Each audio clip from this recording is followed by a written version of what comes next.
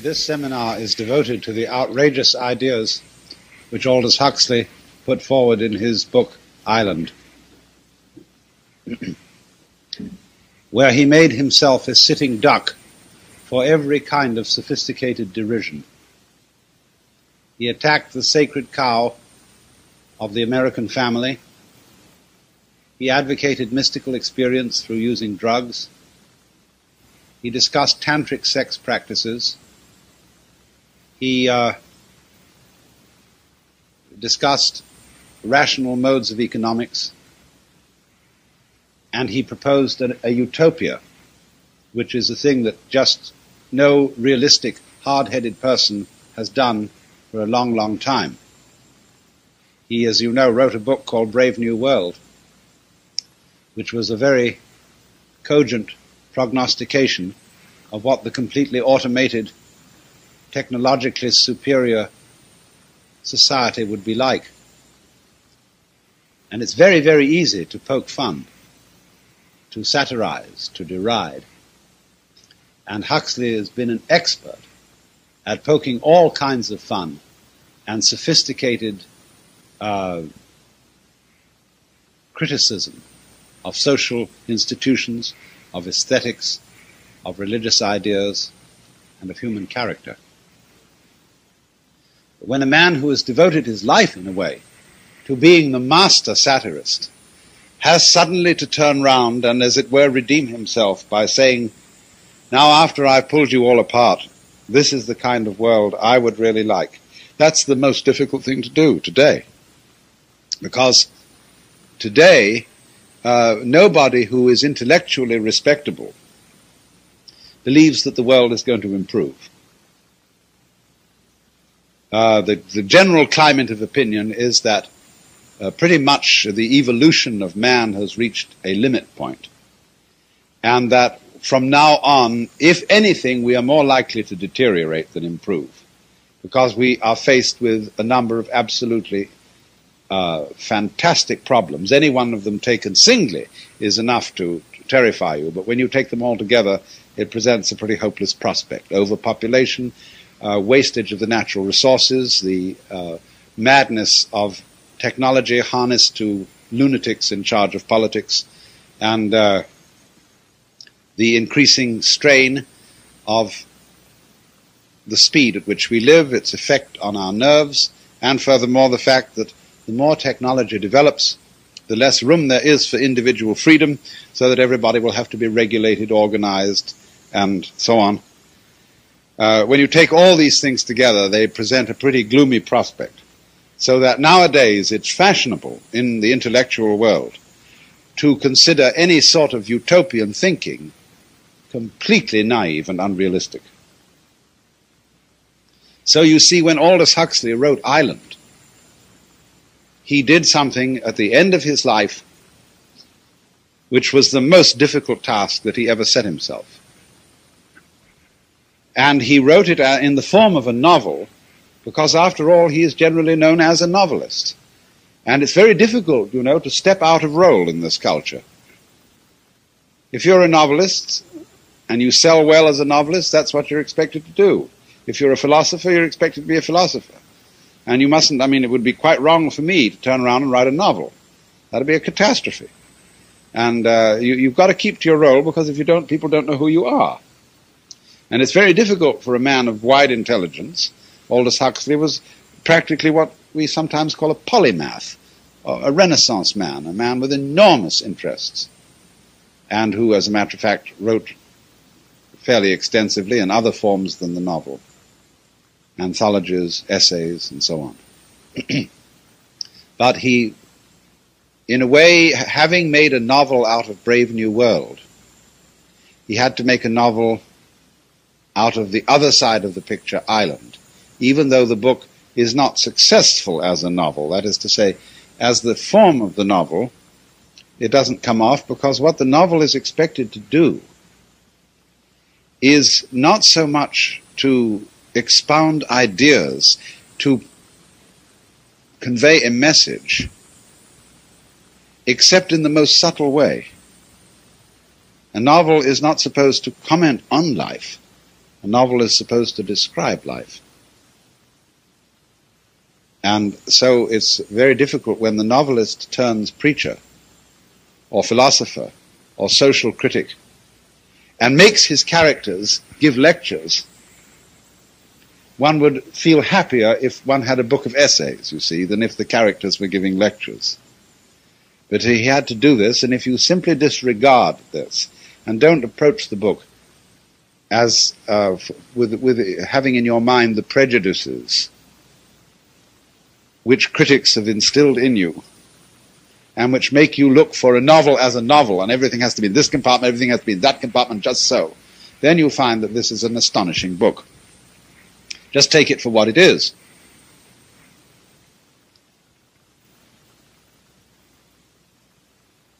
Now, as I said, he made himself a sitting duck for all kinds of critical derision because of these very far out and peculiar ideas which constitute the underlying philosophy of the book. And I want to start by some sort of reminiscence about Aldous Huxley to show how he moved to this position, or this complex of positions, and where he started from. This may be absolutely old news to some of you, but I want to sum it up in a certain way and couple it with some personal reminiscences. Back in the early 1930s, Aldous Huxley was a liberating force for very many people, young people, especially in England, recovering from the effects of British education. British education for the middle and upper classes is based on private schools, although they're called public schools. And this kind of education instills a certain very definite attitude to life. Aldous Huxley went to Eton, which is the public school of public schools. It is the cream. All the top men in the Foreign Office and in politics and in law and indeed too in the church are graduates of Eton. And the poor boys there wear the most ridiculous clothes. They wear short monkey jackets and long pants without turn-ups at the bottom that are vaguely dark grey in color, and very wide starched collars and black neckties and top hats. Every unfortunate child that is admitted to Eton has to wear this outfit. When you get older, they graduate to long jackets instead of the short ones. The short jackets are there to enable them to be more easily flogged. And the entire discipline of the English school is based on flogging. And you will find in Aldous Huxley's novels a perennial interest in the subject, because that is a kind of mark instilled into English life. And they take a peculiar pride in it. And there's quite a discourse, you'll remember, at one point in Ireland, where he shows that all cultures based on flogging, where the children are brought up that way, spare the rod and spoil the child, as in the book of Proverbs, believe that God is totally other. God is transcendent and authoritative and the father figure. Whereas cultures not based on flogging go to Tattvam Asi, that is to say, the fundamental identity of the root and ground of the individual being with the root and ground of the universe. It's an amusing aside. It's not quite accurate, but it's very fascinating. But you see, he came out of this background. In these English schools, they're all basically Church of England. There are a few public schools that are Roman Catholic or Presbyterian. One of the worst public schools of all is Fettes in Scotland, which is very aristocratic and very rigorous and Presbyterian. And you can imagine how ghastly the combination of Calvinism and spare the rod and spoil the child, and plain food can be. The food, incidentally, in these schools is unspeakable. English cooking is not very good at the best, but they have, for example, they know how to boil a roast of beef to make it utterly unpalatable, and to boil vegetables so that they're a kind of conglomeration of evil-tasting and evil-smelling string, and how to put together puddings that are nothing but rolls of suet, which are cut in slice, and then they pour corn syrup over it. And that's dessert. Or sometimes they have dried prunes, you know. You can dry prunes, and then you put them in the pot and boil them. And the most unspeakable results. But that is good for you. In fact, all these schools are fundamentally based on the idea that suffering builds character. And so anything that you inflict by way of suffering on the younger children is justified because you know you are doing them a service. In other words, you can lash them and pull their hair, you can hang them upside down by their heels, you can throw bricks at them, you can do anything, and torture them in all sorts of ways. We had, for example, a boy in school who was Mohammedan and was excused from church services. And he was an object of utter contempt and derision. But we believed in his powers of prayer.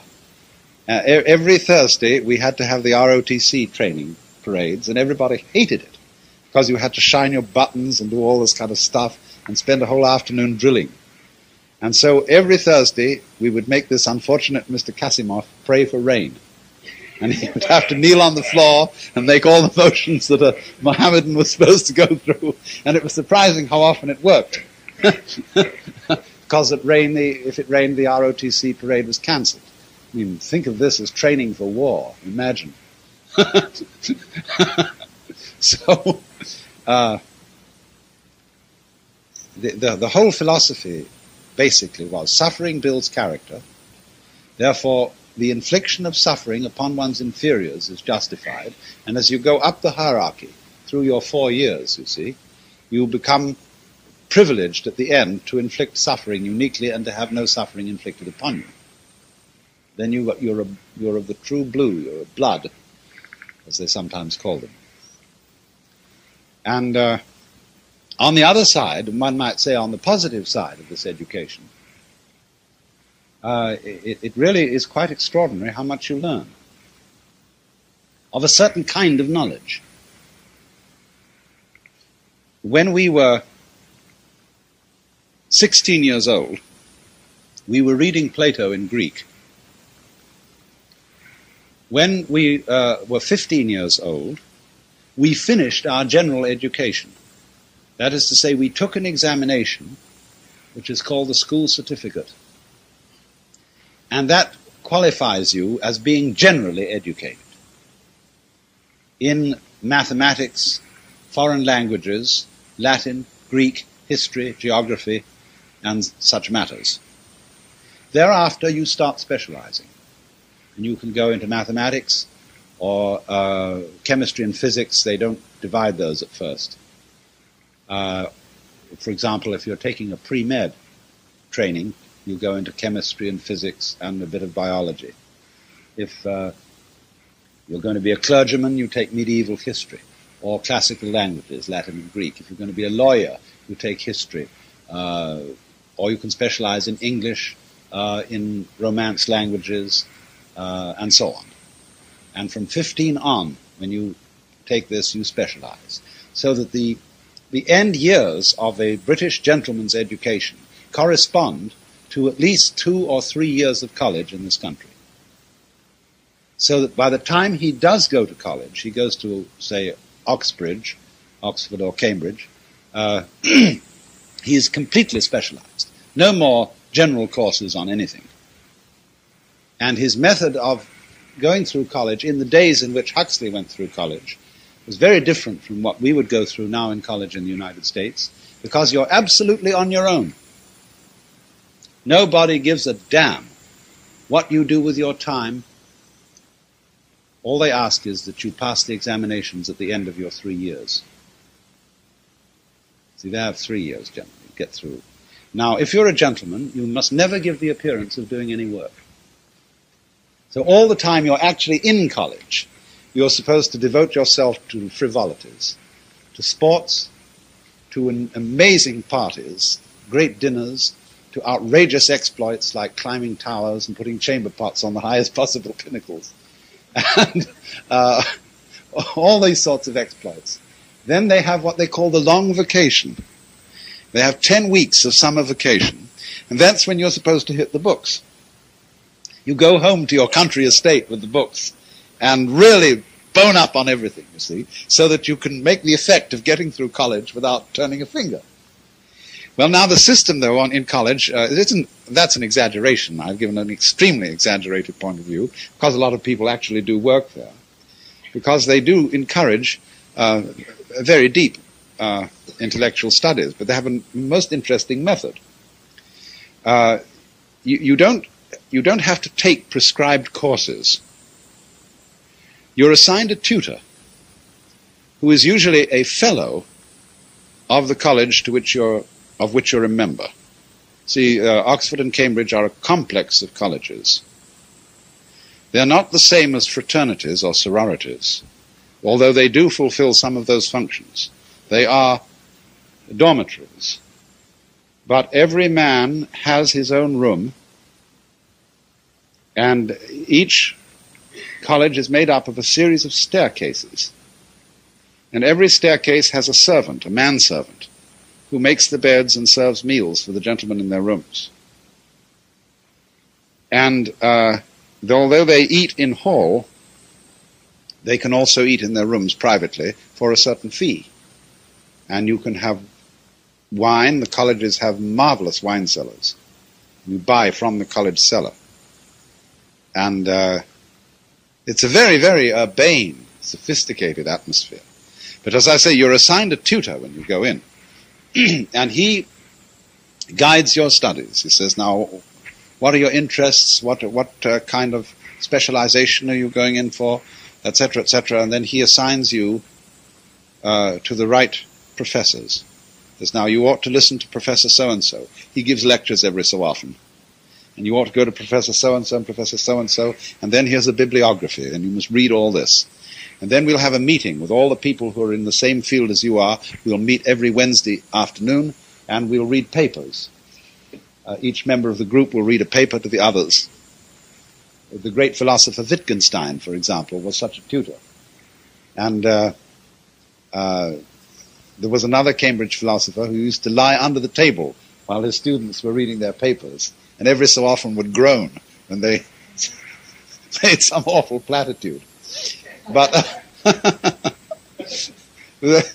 generally speaking, tutorial meeting is a very genial affair. People sit round and smoke pipes and drink beer and read their papers and get a first-class criticism from the tutor and the rest of the group. And they attend lectures, you see, on the side, but nobody ever takes attendance at lectures. Nobody gives a damn who goes. And so you go through your years acquiring knowledge absolutely on your own initiative. Then at the end of the time, you have to pass the tripos, the examinations. And if you make it, they give you your degree. They give you a BA. And if you spend certain time extra in residence, you become automatically an MA. There is no academic distinction between the BA and the MA. Merely you put in some extra residence. Then, of course, you can go on as a graduate student to the doctorate. It's a funny thing, but nowadays, although the British educational system puts you far ahead of the American educational system until graduate school, when it comes to graduate school, they're both equal. They're both on the same academic level. So it's a curious thing, but this is generally recognized. But I'm telling you this as an outline of the sort of educational system to which Aldous Huxley was exposed, and which you must understand is in the background of everything he writes. He went to Balliol College in Oxford and was an absolutely outstanding student in English literature.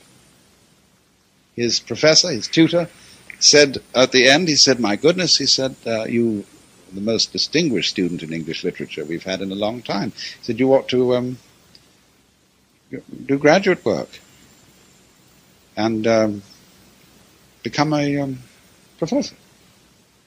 And Aldous Huxley said, "It's the most extraordinary idea.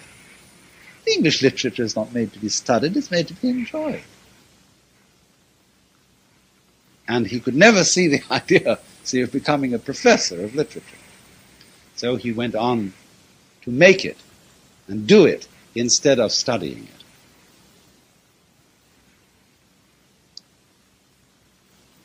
Well, now, you see, underlying this educational system is, very generally speaking, a philosophy based on Anglicanism. Most of the colleges and the public schools are connected with the Church of England. And the Church of England is one of the most extraordinary institutions on earth, and I have to say something about it so that you get the background. The Church of England is a weird halfway house between Catholicism and Protestantism. Founded by the secession of King Henry VIII from the Church of Rome in the 16th century. And the Church of England is extremely broad-minded. It is the most broad-minded church that there is. After all, you may think that you're being broad-minded by being a Congregationalist or a Methodist, but you're not really, because Methodists, for example, are prohibitionists. Whereas in the Anglican Church, you can be a priest in absolutely good standing and be an alcoholic at the same time. You can be, in fact, anything from a papist to a theosophist and be perfectly okay in the Anglican Church. There are Anglican priests who celebrate the Mass in Latin. And there are Anglican priests who would be the equivalent of what is called the liberal Catholic Church, which is a kind of mixture of theosophy and Catholicism.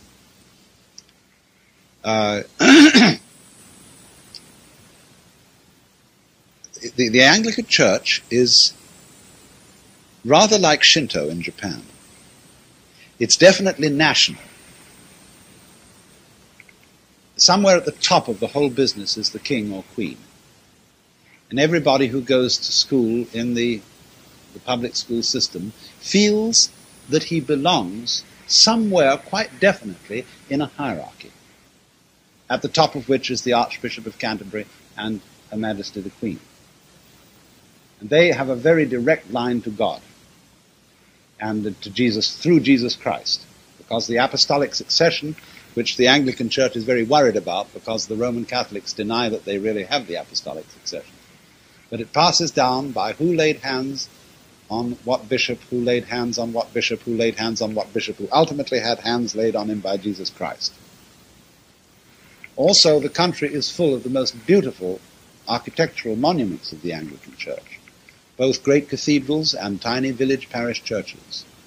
So there's a sense in belonging to the hierarchy of the government and the church, of belonging to also to a historical hierarchy, which begins with Adam and Eve and Methuselah and all those characters, and then on to Jesus Christ and the apostles, and then St. Augustine of Canterbury, who brought the religion to England.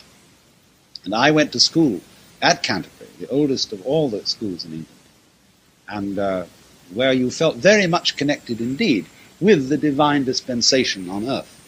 And you were surrounded with reminders that you were indeed a member of this thing.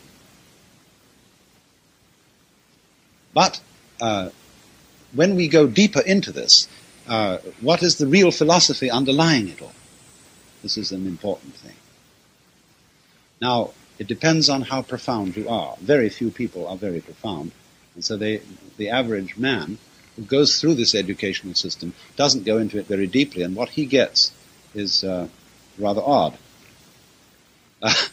He gets the sense, you see, because he belongs to the hierarchy, of a sense of absolutely inflexible righteousness. He knows his place. And he knows, and that he is in the order of things. And it's okay. And you can die for it, and that's considered a very noble thing to do. Dulce et decorum est pro patria Maria.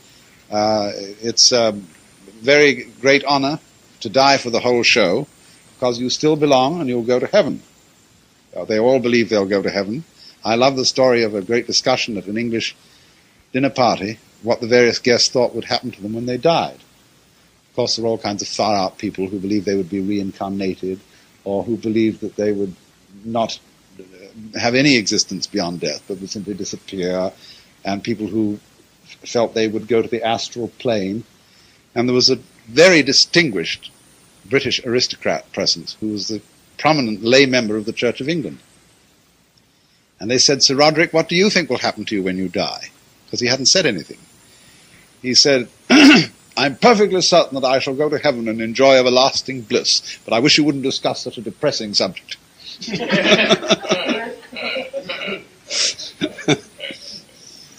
If you really want to get the mood of this Anglican thing, you should read the poems of John Betjeman. There is nothing like it for suggesting the precise flavor of how the average Englishman feels the Anglican Church. But it does give you this sense, you see, of belonging to both a terrestrial and a celestial hierarchy. But unfortunately, there are some grievous prices to be paid for the privilege.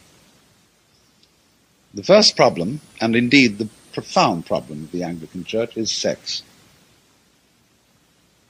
When I was going through school and was being confirmed in the Church of England at about the age of 14, when one finds entrance into puberty in that culture,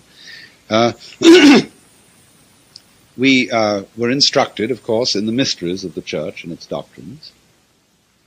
And most of this was history, because this is to some extent an archaeological religion, which takes great pride in the past.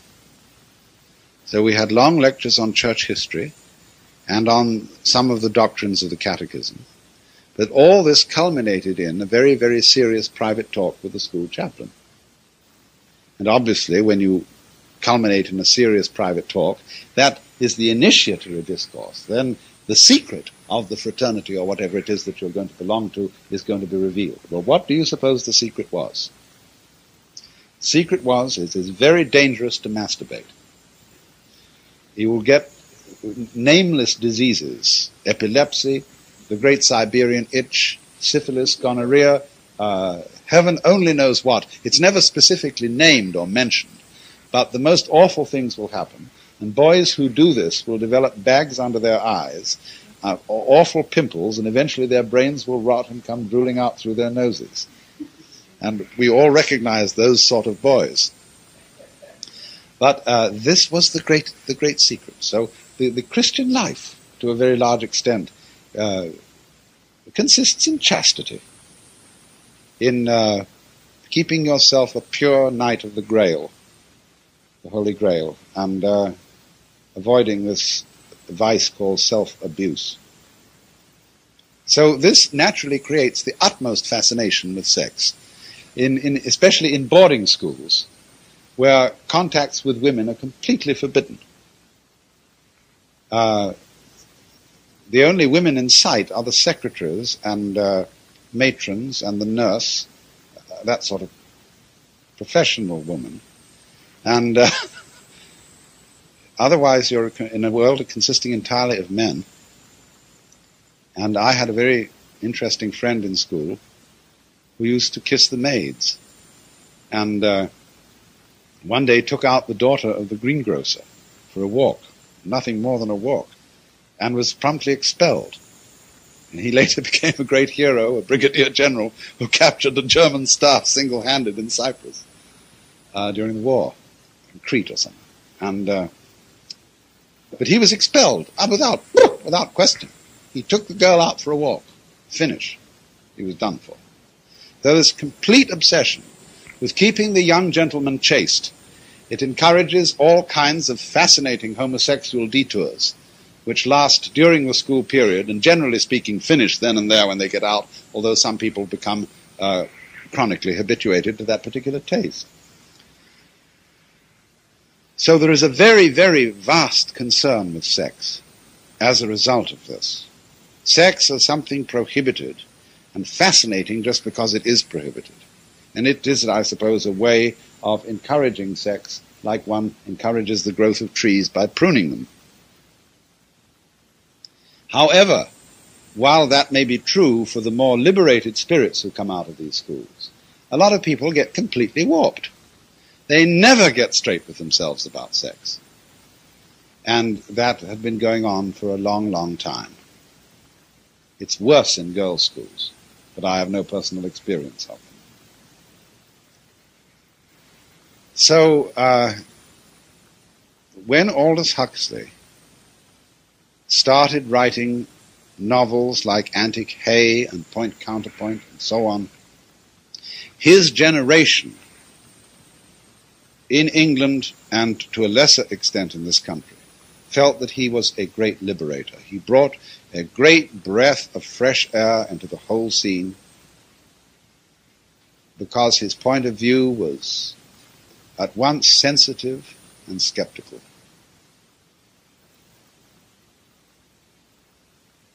The point of view of the Huxley of those days was sort of Voltairean. A rationalist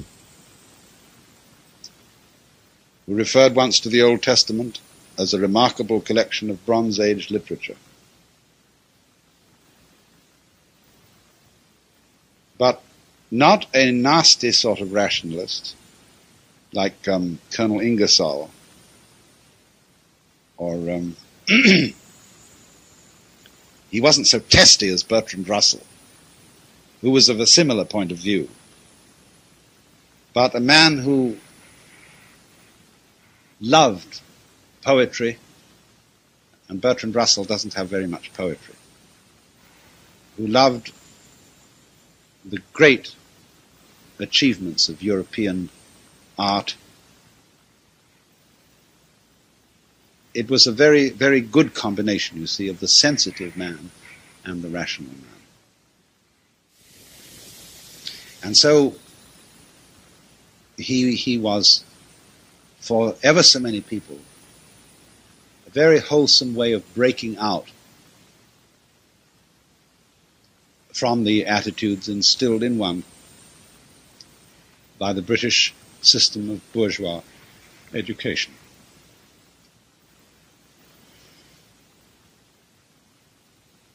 But then something happened to Aldous Huxley. And many people have never forgiven him for it. It happened between 1937 and 1938, somewhere thereabouts. They say he got religion. To be specific, he came under the influence of Gerald Hurd. And something must therefore be said about Gerald Hurd. Gerald Hurd used to be the British Broadcasting Corporation's commentator on science. He used to give regular talks on the London radio on recent advances in science. Like many of us, about 1936 or 7, he saw that Europe was going to pot and decided to emigrate to the United States. And he came over here, and at first this was lecturing at the Quaker Retreat Center at Pendle Hill, near Philadelphia. And then he came out to Los Angeles and set up a lay monastery at Trabuco in the Santa Ana Mountains. And during the war, Second World War, and a little bit before and after, Trabuco was a great center on the West Coast. All sorts of people, important people, used to go and listen to Gerald Hurd hold forth on the mystical life. Gerald Hurd has been described as a metaphysical anthropologist. He's a man of vast interests. His conversation is witty and brilliant and full of all sorts of curious anecdotes. He will tell you the latest weird things that are being done in the sciences. He's full of this. And you always wonder whether he isn't a little bit credulous. And he's so fascinating to listen to that nobody can remember after he's through what he said. He has a ginger beard and is a most amusing, almost a compulsive talker. I mean, at the end of an evening, he's still talking, and he just has to be carried off talking. But he is a very, very interesting man. Well, at this time, when he had the Trabuco lay monastery, which both men and women attended, his attitude to the spiritual life was predominantly ascetic. That is to say, he gravitated towards that long, long tradition of religious philosophy, which we could call roughly Manichaean or Gnostic. And this, in our whole study, is very important that you understand what this is.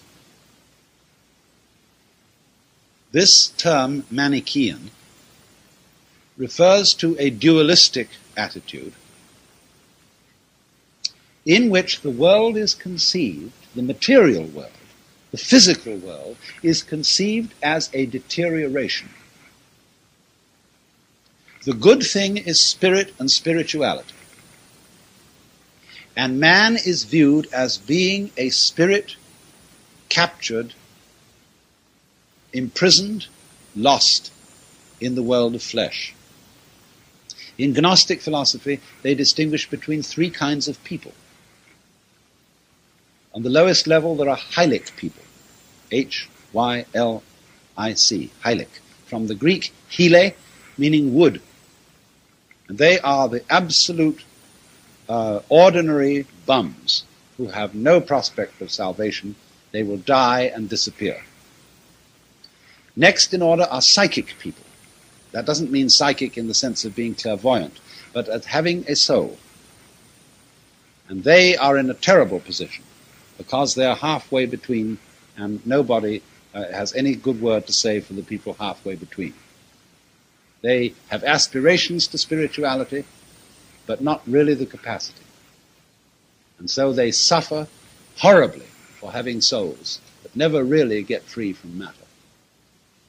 Then finally there are pneumatic people, not in the sense of being well padded, but in the sense of being pneuma, the Greek word, spiritual.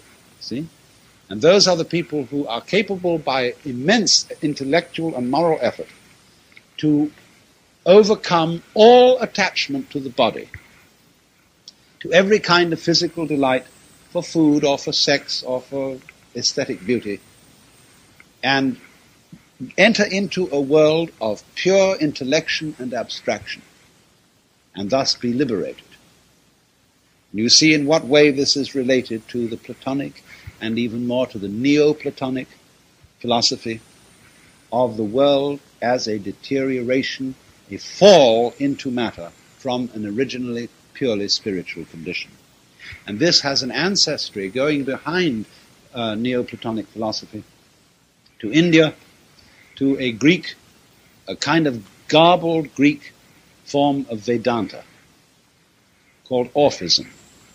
The Orphic mysteries were originally Indian ideas, passed through Persia and coming to Greece, or passing through Alexandria to Greece. We don't really know how they got there. But the superstitious popular idea of Vedanta as the discipline whereby the individual is enabled to release himself from physical existence, from the round of being reincarnated again and again and again and again in this vale of tears, so that finally you disappear, you have no longer the embarrassment of a body. All this is basically hatred of being a body. Now this is a very understandable point of view for peoples living in a culture of imperfect medicine and sanitation. We don't sufficiently appreciate this because we live in relative physical comfort. In the times of which I am speaking, especially in Europe and India, the excluding clause here is because China and Japan were relatively clean. But people lived in what we would regard as unspeakable filth. To begin with, they didn't have dentistry. And so everybody had halitosis. And imagine if their mouths full of decaying teeth, they didn't wash very much. In Rome they did, but this was regarded by the Christians as extreme decadence. And one of the first things that Christianity abolished was baths. It's very funny. Here's their cleanliness is next to godliness. There's nothing of the kind. The dirtier you were, the holier you were, when, say, in Christianity around 300 A.D. Medieval cities stank. All the sewage was simply poured into the street, and if you had to be careful walking along, it didn't land on your head, and someone threw it out of an upper-story window. Persons of quality carried nosegays, that is to say, bunches of flowers in which they could put their noses all the time. Even as late as the 18th century, in, say, the great marble palaces of Versailles, the staircases were covered with human excrement. And the only toilet arrangements in the whole palace was a commode, constantly occupied by His and Her Majesty, because they took tremendous purges because of the luxurious French food that they ate, designed by Monsieur Carême and people like that, and they ate and ate these things. They had chronic indigestion, so they took terrific purges, and were always on these commodes. And unbelievably filthy. So you can understand when the body is smelly and its corruption is noticed all around you, and when you're full of aches and pains and so on, you can very well appreciate a philosophical point of view which says, let's get rid of this carcass. Let's transcend it. And you see, only in countries where they've had good health and cleanliness and that sort of thing do we find philosophies of real affection for having and being a physical body. So to escape the body is the dominant motif of all that kind of religious philosophy that we could call Manichae. Christianity, theoretically, wishes to divinize the body. The basic doctrine of Christianity, what constitutes a person as a Christian, is not that he's good, but he believes that Jesus Christ, as a historical human being, was God in the flesh. To believe in the divinity, the Godhead of Jesus, constitutes what is being a Christian. And the idea, you see, the theoretical idea behind Christianity is that through the historical Jesus, God, the divine, begins to unite itself with the physical universe, to transform the physical universe completely, so that the whole physical universe will eventually be completely spiritualized. That's why Orthodox Christians believe in the resurrection of the body. That's why they have sacraments. That's why they use physical means, water, bread, wine, oil, and physical actions as an essential part of their religion.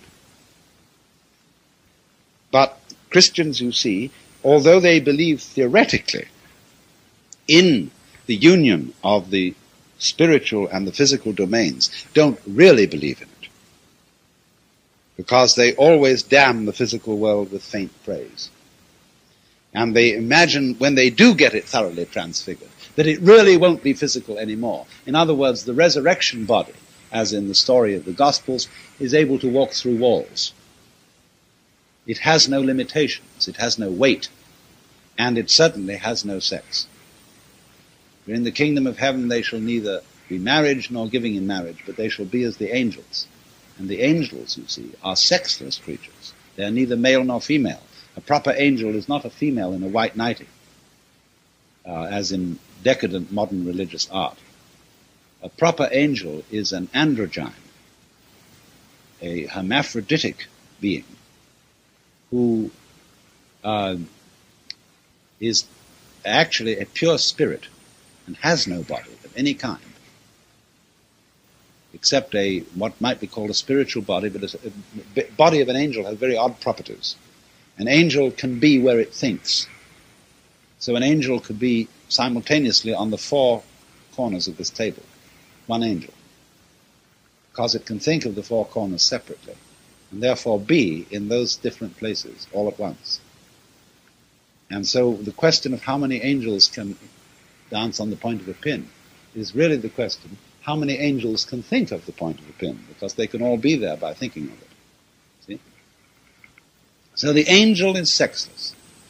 And this is the real nub of the whole matter, you see. The problem of sex for these generations and these people who lived in these conditions is this, that sex is the fatal fascination for the body.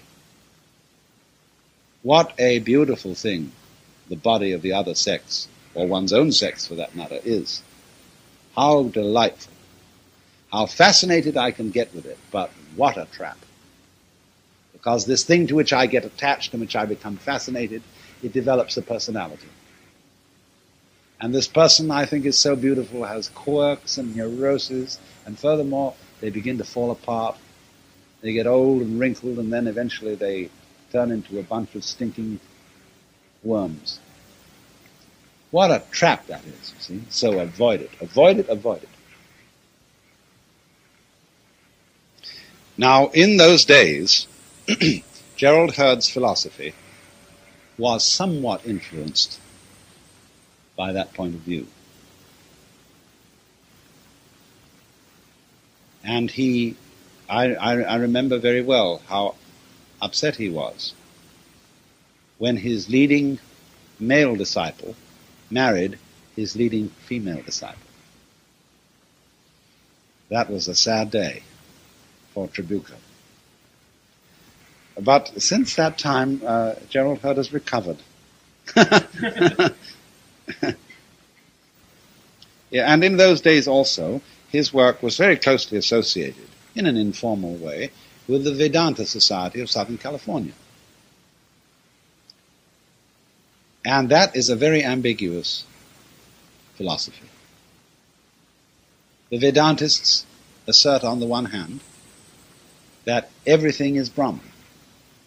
In other words, everything, at any stage of its development, at any moment, is the Godhead in disguise. And not so much in disguise. If you've got eyes to see, it's perfectly obvious that everything is divine. And there are certain states of consciousness into which one can move, and it's just so. It's just like that. It's just that simple.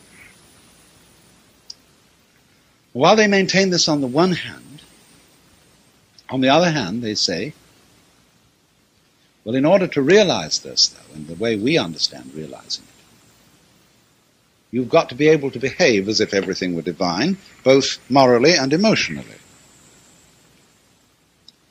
When I first came to Los Angeles in 1951, in the spring, a tea party was arranged, to which I was invited at the Vedanta Society's center.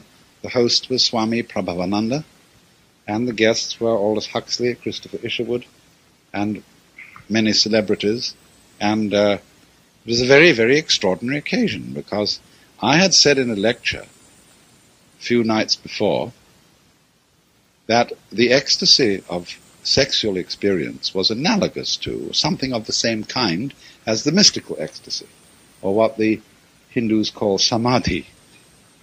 And this was reported back to the authorities at the Vedanta Society, and I gather met with grave disapproval.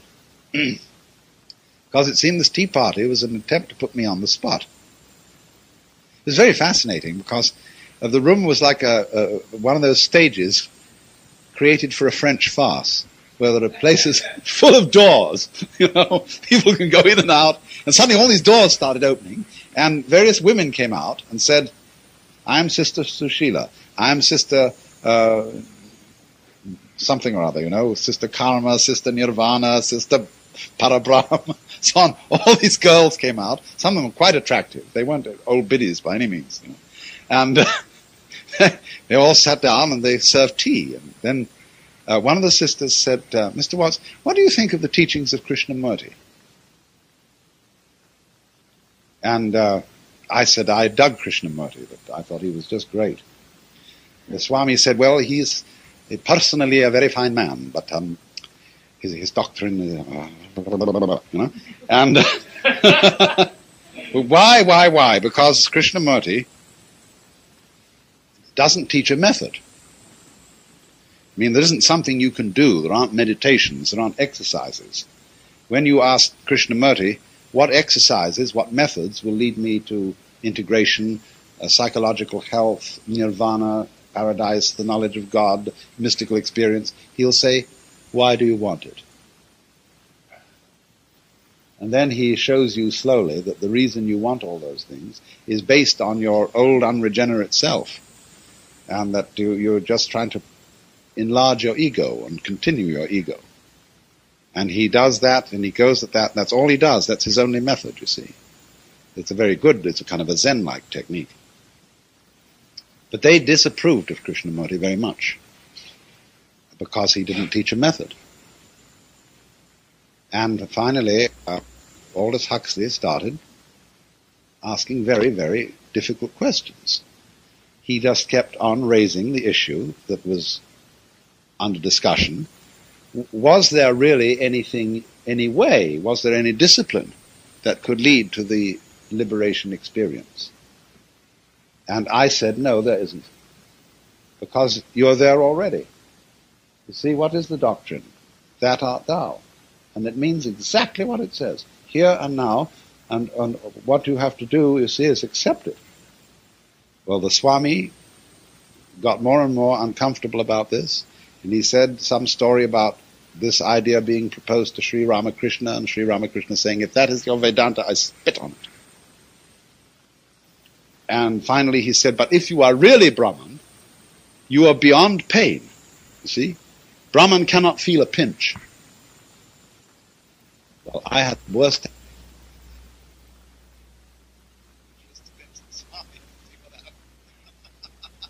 But I couldn't.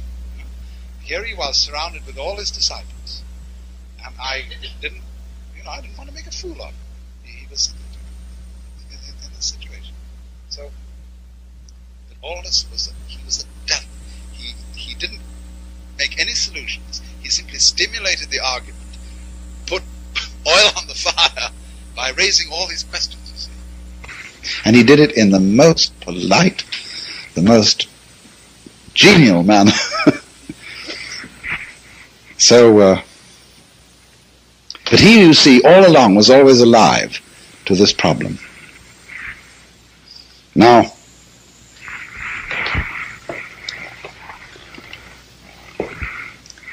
if you take his writing,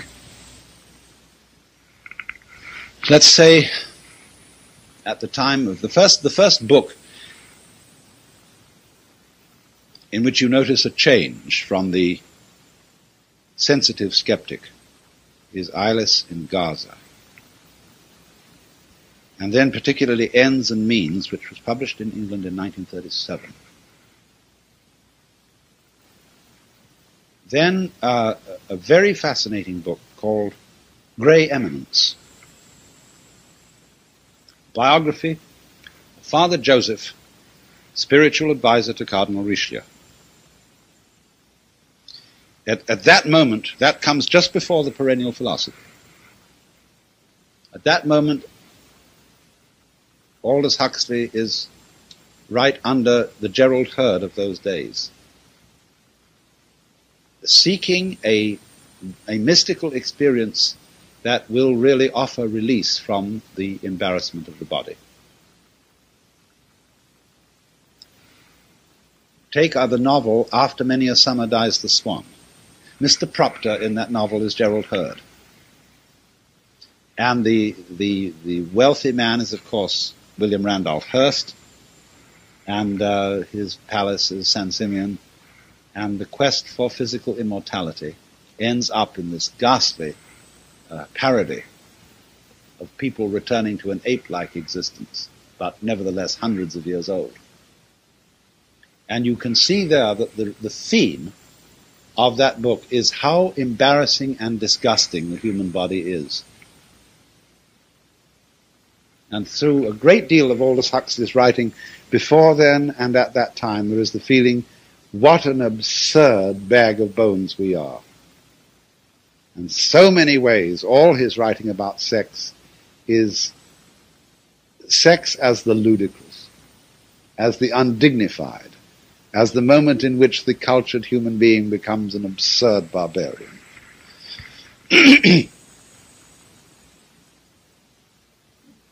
At that time, the critic C.S. Savage wrote an article about Aldous Huxley's work in the Sewanee Review, in which he said, you must not think that there's been any essential change in Huxley. The original satirical, sensitive skeptic was a master at pulling people apart and of showing how disgusting they really are.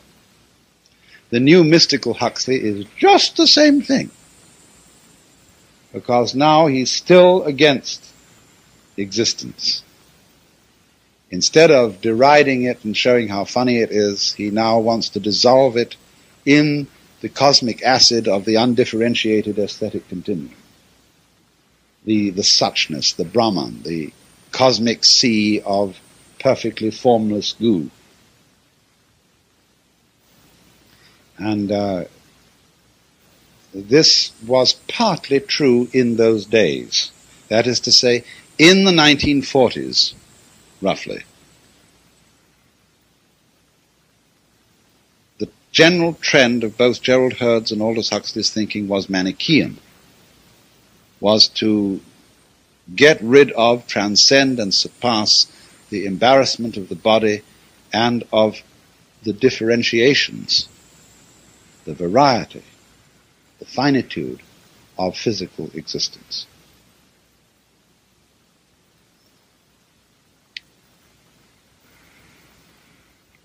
That was the time I first knew Huxley, and I met him courtesy of Ruth Sasaki, my ex-mother-in-law, who was Mrs. Zen, when she was in New York and had her master there, Mr. Sasaki, and he's at the temple. She invited Aldous Huxley to tea one afternoon, and he was just fascinating. You know, he was the most incredible conversationalist. He used to talk very largely about what he was writing about at the time, but in such a beautiful way. I remember once when we had him for lunch at the Tokyo Sukiyaki restaurant here in San Francisco, all the neighboring tables stopped talking so that they could listen in. Because what he used to do, he would get the most horrendous information that he had got lately about how things were really going to pieces. And he could tell this in a way that had everybody just electrified their hair standing on end. I know he was holding forth the first time I met him on fashions in medicine. He said, you realize that not so long ago they used to operate on people by removing the whole of the long intestine. He said the only problem was they had to go to the toilet like birds about every 7 minutes. He said nobody was ever benefited by this, and suddenly the whole operation was completely dropped and forgotten about. And he gave an enormous list of extraordinary things that had been done in quite modern times in medicine, and had been all the rage, and then completely forgotten and dropped. Or then he was talking at another time about subliminal advertising, and how you could expose on television a product, and while you were showing that product, flash for 1,000th of a second Marilyn Monroe in the nude. And the people wouldn't even know they'd seen it, but would always have a good feeling about that particular product for reasons they could never understand. And he, holding forth, and the dreadful possibilities, in other words, of advertising. But he had interlarded this with information. He'd go to the positive side and talk about the experiments being done with a tachistoscope, which is a thing that will flash a picture in front of you for, say, 1,000th of a second. At the University of Ohio, and